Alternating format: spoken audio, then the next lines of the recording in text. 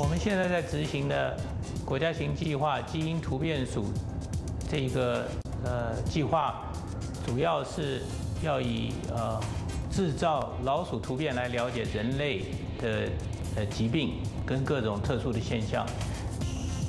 这个包含了几个大部分，第一个就是去大量的产生突变数，第二个就是产生突变数之后找到有趣的现象，包括人类疾病的这个特征。第三个呢，就是去了解什么基因造成了这些突变。了解了基因之后呢，我们就可以进一步做分子生物方面相关的研究，进而让我们了解如何去治疗预防疾病。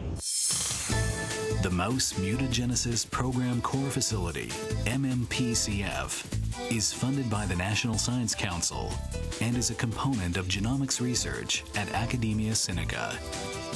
The long-term goal of the MMP is to understand human disease through mutant mouse models.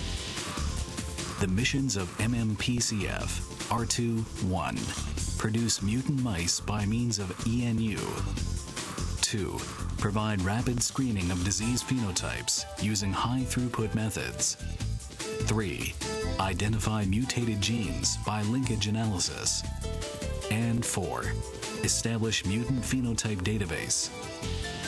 In addition, this core facility also provides assistance with experimental design, targeted technology development, data analysis, and user education.